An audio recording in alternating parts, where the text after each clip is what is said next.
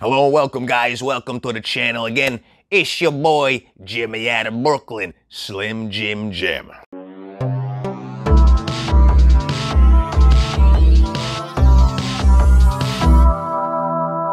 We made it. We're here. I never thought it would happen. You never thought it would happen. But here we are. We've arrived. There's lights now. I'm bathed in beautiful lights. I'm not standing next to the window anymore. There's a microphone on my neck. Lavalier. I'm classy, like documentarian filmmaker, you know. You can see my beautiful apartment here. Look at all this. I got toys over here behind me. This is a plant, unnamed at the current juncture. Put plant names in the comments below. If you do hear any goo-gooing and gagaing in the background, it's a baby. I got a baby. A baby.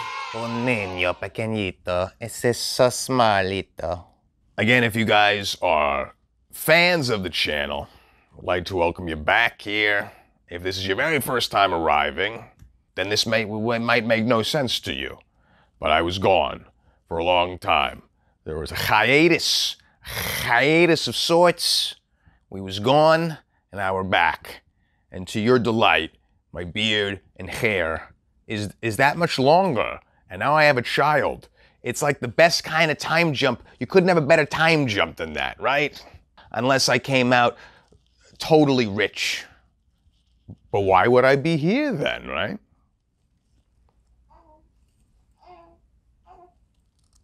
You may have wondered, how did all this happen? How did all this come to be? Well, first, two people fall in love.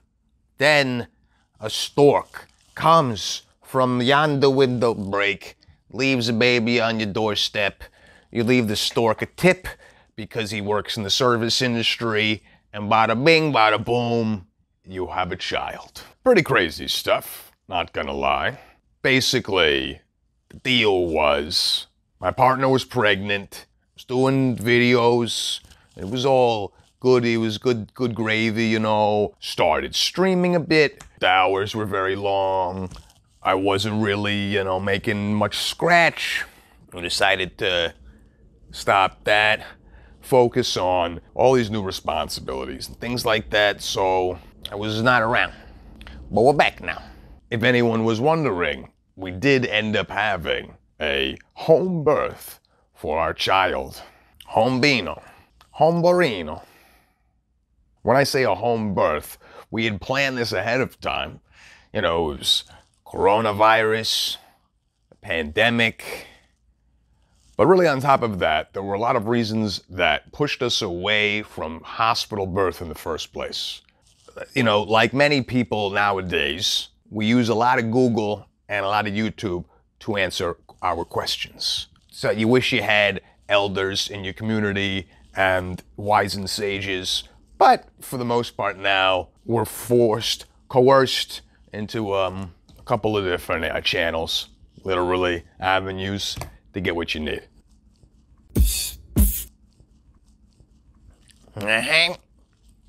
Through some research that we had done, we found out, just like many things in this country, you know, this is America. Childish Gambino said. Amerigo Vespucci said, maybe. Amerigo? Americo? Americo. Sounds like he's selling gasoline. Basically what we'd heard is, you know, like many different enterprises in this country, hospitals are now, you know, for-profit entities in the very same way that health insurance companies don't so much care about you getting better as they do about high premiums and you know, getting the cash, getting the money out of you, sucking you dry like a straw, like, you know, I drink your milkshake, like this, you know, sort of situation. So we'd heard and had confirmed now from other birthing friends, parent friends of ours, you know, it's a baby factory over there. When you go into the hospital, you have about a 24-hour window to which you get in and they want you to have that child. They don't want you to be there any longer. Now, Every single mother is different, and every birthing person is going to have a different experience, and every person's body is going to be different. No one knows today. No doctor can say how long a person's labor will be or when the baby will come. It's all done in estimates, and they do it based upon the averages that they have. So for that reason, we wanted to be, as safe as possible for the future of our family, for my partner's health, as pleasant an experience for everyone, especially for our child coming into this world. Who wants to come in blaring with lights and people come and slapping you on the butt? I don't know if they slap you on the butt anymore, but it's like the child coming out and he's like in the middle of a YouTube video, with the way the hospital is lit. So we were thinking it could be nice, get it, have the birth in our apartment, get it chilled out, relax, put on a little music, little lo-fi hip hop, you know what I'm talking about.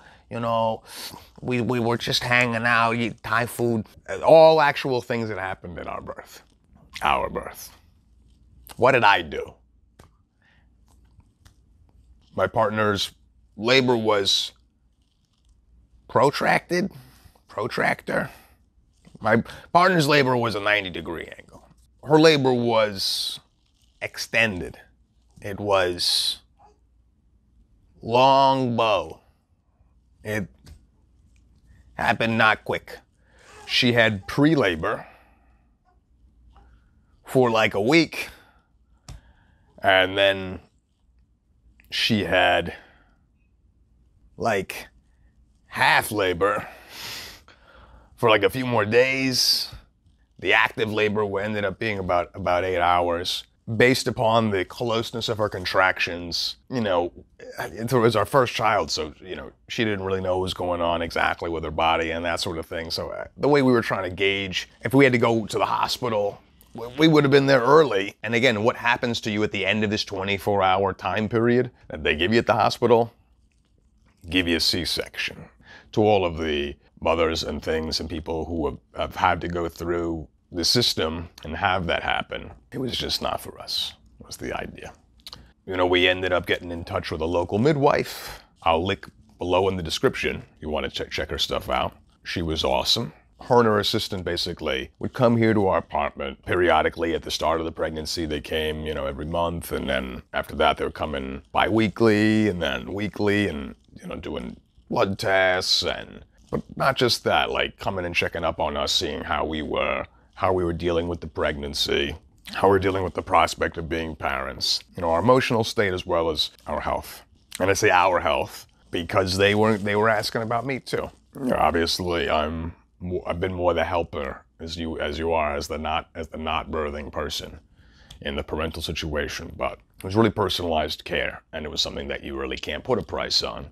But our insurance did cover it, and it ended up being, much cheaper than it would have been at a hospital. Probably around half to a third of the price of what a hospital stay would have been for birth without complications. My partner as well did not want to use drugs or be induced chemically, was the idea. Didn't want to have a C-section, but in addition, she did not want to get a epidural.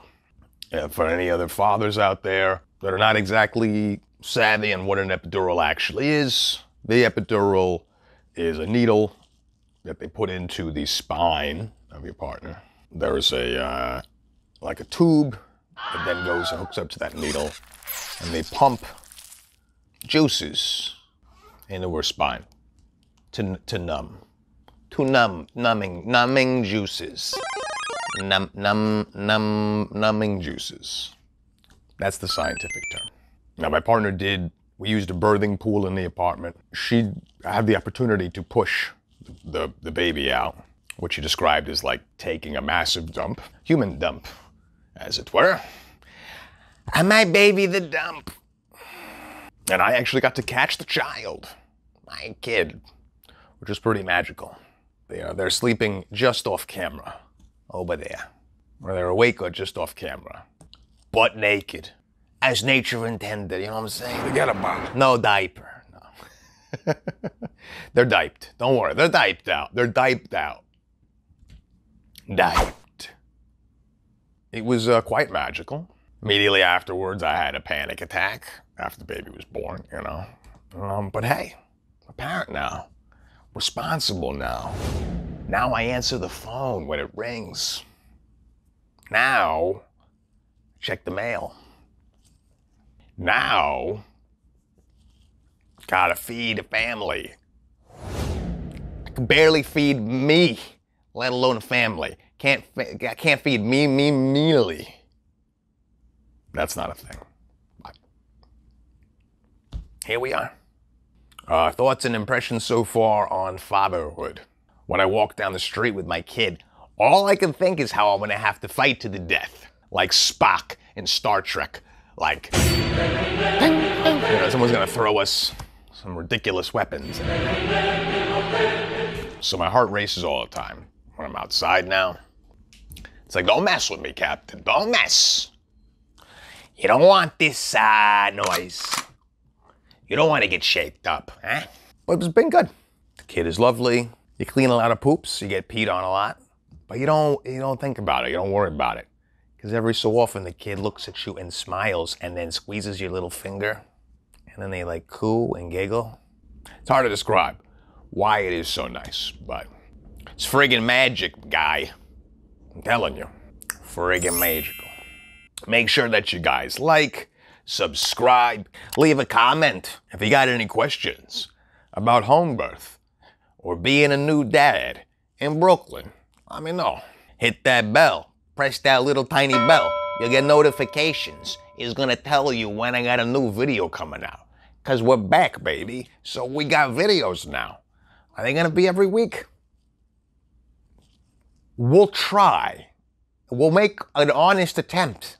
But I can't make any guarantees. I'm super tired now. That's the thing with the baby. You never sleep. He is always awake. Now you become like a vampire in Twilight. You walk outside, your skin is sparkling. It's good times. You know, you feel good. Again, I want to thank you so much, guys, for sticking around with me through the time I was gone.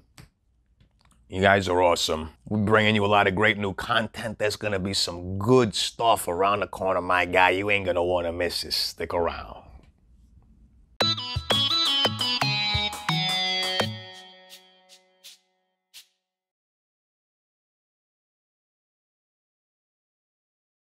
Back a clacker. I don't know if I'm in focus. I would like to know this.